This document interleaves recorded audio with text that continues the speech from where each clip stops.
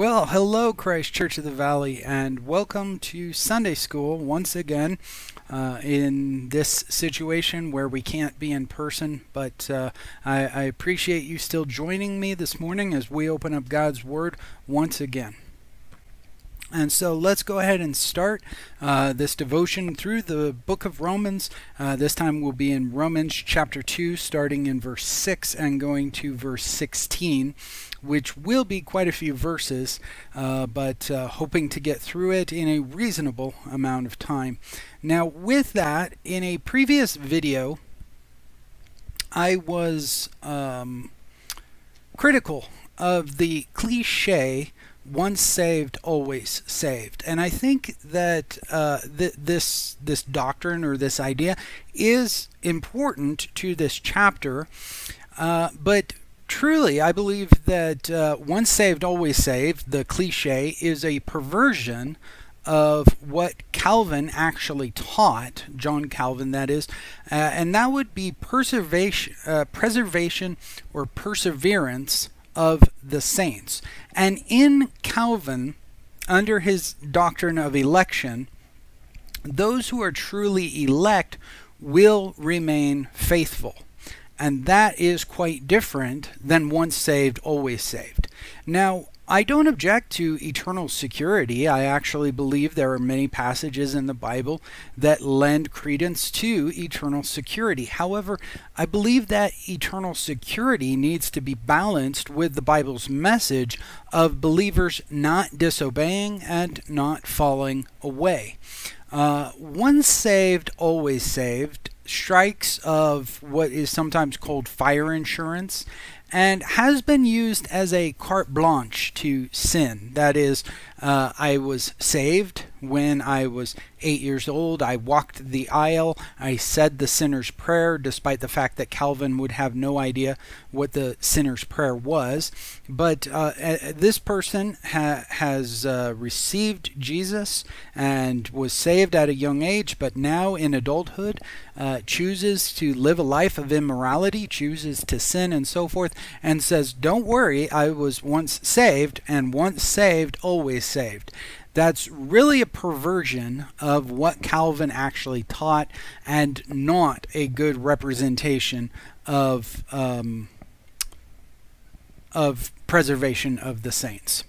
Now, with that, the section of Scripture we're about to get into I believe can be misrepresented, and therefore I believe we have to keep in context that the section we're about to deal with, verses 6 through 16, come immediately after verses 1 through 5. And who is in view in 1 through 5, and that being who we should see then Paul making a contrast with. Now in verses 1 through 5 we met this you person, and Paul describes them as a moralist and one who condemns others for their sins and yet commits the very same sins. Now, remember that chapter 2 began with therefore, which links chapter 2 with chapter 1. In chapter 1, Paul used homosexuality as kind of a sticking point for sexual perversion within the Gentile world. But Paul also went on in chapter 1, verses 29, 30, and 31 to list a litany of types of sin: unrighteousness, wickedness, greed, evil, murder, strife, deceit, gossip, all of these things. And so this moralist that we meet here in chapter 2, I don't think that they have to be inherently necessarily guilty of, for example, homosexuality, but they could be guilty of sexual sins. But we don't even have to limit it to sexual sins, because Paul doesn't limit it to sexual sins. He goes on to list all of these kinds of sins. And this moralist seems to be able to recognize sin in other people, but gives himself a carte blanche to continue sinning. He is mistreating God's kindness and tolerance and patience. He is misunderstanding that God's timing allows people time to repent, and by so doing, they're storing up for themselves wrath in the day of judgment. And I think that that is critical and very important to keep in mind this person as we continue here in chapter 2. With that, let's go ahead and pick it up in verse 6. God will repay to each person according to what they have done. To those who, by persistence in doing good, seek glory, honor, and immortality, he will give eternal life. But to those who are self-seeking and who reject the truth and follow evil, there will be there will be wrath and anger. Now, starting in verse 5, Paul has begun to speak of judgment. And this kind of judgment here in Paul is the eschatological or end times judgment. And previously in chapter 1, Paul did talk about wrath being poured out in the present tense. That is, when people sin, they face consequences in this life for those sins. But here Paul is talking about a day of judgment, that day to come. And Paul is not simply making something up out of thin air with this. This idea that God will judge people comes out of the Hebrew Scriptures. You notice that Paul there quoted from Psalm 110 verse 5, who will render to each according to his deeds. Now, Jesus says something very similar to this in Matthew chapter 12 verse 36. But I tell you that every careless word that people speak, they shall give an account for it on the day of judgment. Now this to me is actually one of the most scary verses in the Bible. And the reason it's scary to me is because there are bad drivers. And those bad drivers make me say careless things sometimes.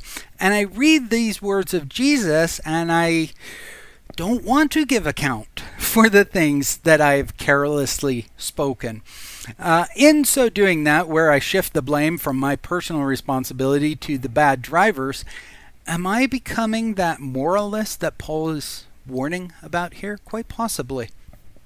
But here Jesus is saying that there will be a day of judgment when everybody will give account. Now this matches Jesus elsewhere, Jesus chapter 10 verse 15, 11 verse 12, and 24. Now before I go any further, each one of those verses mean what that verse means in its context. And it's very important to keep all verses in their context. Here, by citing it, I'm saying that Paul has the same thought as these verses, but those verses have to be kept in their context. But Jesus isn't the only one to talk about a day of judgment. Paul has already, by the time he's writing the book of Romans, has already spoken of the day of judgment. Acts chapter 17, there Paul is preaching to the Areopagus, and he says to them, because God has fixed a day in which he will judge the world in righteousness through a man whom he has appointed, having furnished proof to all men by raising him from the dead. Paul points to this day of judgment in which God will judge men through Jesus Christ, because Jesus Christ is that one that he raised from the dead in this context. Now, go ahead and at your leisure hit the pause button and write down these passages. 2 Peter chapter 2 verse 9, chapter 3 verse 7, 1 John chapter 4 verse 17, and Jude verse 6, and you will see that Paul is not simply inventing this idea of a day of judgment when God will judge all people. This day of judgment is seen both in Jesus and throughout the rest of the throughout the rest of the New Testament. And I think that that's something that we all need to see. Later here in the book of Romans, we'll see Paul saying that for we must all stand before God's judgment seat. Romans chapter 14, verse 10b. Also, he's already written by this point, 2 Corinthians chapter 5, verse 10, for we must all appear before the judgment seat of Christ. All of these, once again, should be read in their context. But what Paul is about to speak here in Romans chapter 2 about this day of judgment is what we see elsewhere in the New Testament. Now, this judgment day, I don't believe it is primarily the day that it's decided who is saved and who is lost. Instead, this day of judgment fulfills Jesus' parable of the talents. You see this in Matthew chapter 25. It's also repeated in Luke chapter 19. And at the same time, yes, this will be the eschatological judgment, Matthew 25, the sheep and the goats, where the two groups are separated. And keep that in mind. This idea of separating people into two groups as we read this section where Paul is talking about this day of judgment. I think that that is very important. I don't believe then that this judgment is inherently all about salvific judgment. That is to say, I don't think that the main point is who is and who is not saved. However, the idea of judgment, especially believers being judged based on what they did, again, that's an Old Testament and a New Testament concept. You can see several verses here, Old Testament and New Testament. Go ahead and pause the video at your leisure, write down these passages and then read them in their context, and I think you will see that this is not salvific judgment inherently, but instead the judgment that just once again separates the sheep from the goats. Picking it up again in verse 7, to those who by persistence in doing good works seek glory, honor, and immortality, he will give eternal life. But to those who are self-seeking and who reject the truth and follow evil, there will be wrath and anger. Is Paul teaching works salvation? I feel the need to address this once again, although I did address it in the last video. I believe that you could eisege verse 7 and then make it teach works salvation. And what eisegeing is, opposed to exegeing, eisegeing is isolating a passage and ignoring everything going on and simply making that passage stand alone. And if you did that to verse 7, then I suppose you could build a case for Paul teaching works salvation. However, you have to then separate it from the rest of the context of chapter 2 here. You also have to ignore Paul elsewhere in the New Testament, and I don't believe that that's what you're supposed to do when you're trying to interpret the Bible. And instead, verses 7 and 8 should be read in the context of chapter 2, and that is 7 and 8 is talking about two classes that are being contrasted one against the other. And I see in that Matthew 25, the sheep and the goats. Now, these people in verse 7 that perseverance in doing good works, seeking, and so forth, the doing of good works here is the bearing of fruits in keeping with repentance, to quote John the Baptist. And with that, though, I want to point out something very interesting that I don't think you can miss here in this section. Starting in verse 9, there will be tribulation and distress for every soul of man who does evil, of the Jew first and also of the Greek. We could translate it Gentile.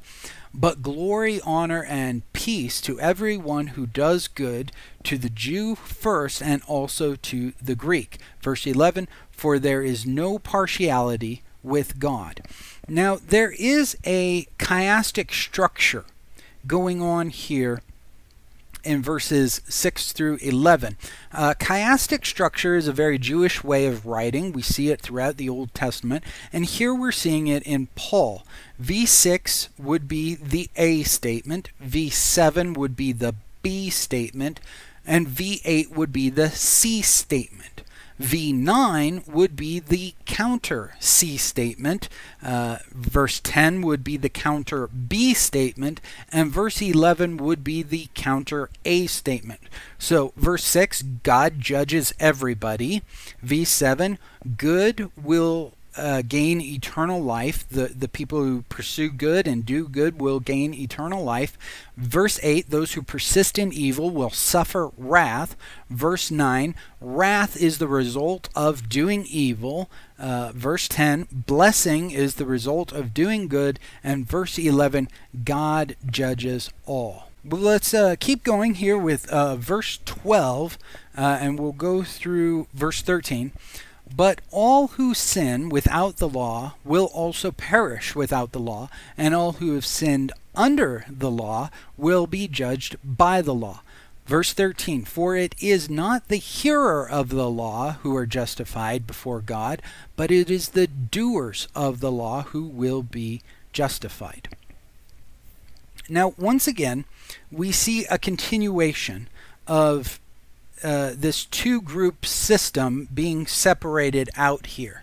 And starting here in verse 12, we see two groups. We see group A, who are without the law, and group B, who are with the law. Obviously, group A in this case would be the Gentiles, and group B would be the Jews. And they are judged, group A without the law, and group B with the law. And Paul specifically says that it is the doers and not the hearers of the law that are justified before God. And once again, I don't see this great chasm between Paul and James, because this is practically what James says in chapter 1, verse 22. We'll go ahead and wrap it up with our final verses here, 14, 15, and 16. For when Gentiles who do not have the law do instinctively the things of the law, these not having the law are a law unto themselves, in that they show the works of the law written in their hearts, their consciences bearing witness, and their thoughts alternately accusing or else defending them. Verse 16, on the day when, according to my gospel, so this is what Paul preaches, God will judge the secrets of men through Jesus Christ. So Paul is just pointing out that sometimes, although the Gentiles didn't have the law of Moses, sometimes they simply obeyed the law of Moses. And obviously then sometimes they didn't. The same way a Jew, although he possessed the law, he could obey or he could disobey. Now Paul mentions consciences here, their consciences either accusing or defending them. Now in the post-Enlightenment Western world, we hear the term conscience, and perhaps we think of Jiminy Cricket. Perhaps we think of that negative voice in the back of our head that's always negative and so forth. That's really not Paul's intention here with this, because you'll notice that Paul talks about their conscience bearing witness and their thoughts alternately accusing or else defending them. So the conscience isn't simply a negative voice that is beating you down and telling you you did wrong and you know you did wrong, but conscience can also work with you did well, you did what you were supposed to do. And according to Paul, when he preaches, there is a day when God will judge all, and even the secrets of their hearts, which I think draws us back to that person, that you that we met at the beginning of the chapter, the one who continues to sin, but secretly, keeps it under wraps, outwardly has that moral exterior and so forth, and judges others, but internally, secretly has this sin life. And it's even that which will be judged by God on the day of judgment, according to Paul. With that, we're going to wrap it up this morning. Thank you again for joining us. I'm having such a good time being in the book of Romans. I hope you're enjoying this too. And we will pick it up again next time, chapter 2, starting in verse 17. Christ Church of the Valley, I just want to continue to encourage you to stay strong during this time. It is difficult being away from each other and being apart from each other, but I hope to encourage you to continue strong in the faith. Keep on checking the website, keep on checking our Facebook, and we just continue to try and connect with you during this time. Again, if you have needs, be sure to make those needs known to us. We would love to see if we can meet any needs people have. We would love to continue to connect in some way, in some fashion during this time. Once again, I'm going to continue to pray for you. I hope you continue to pray for me.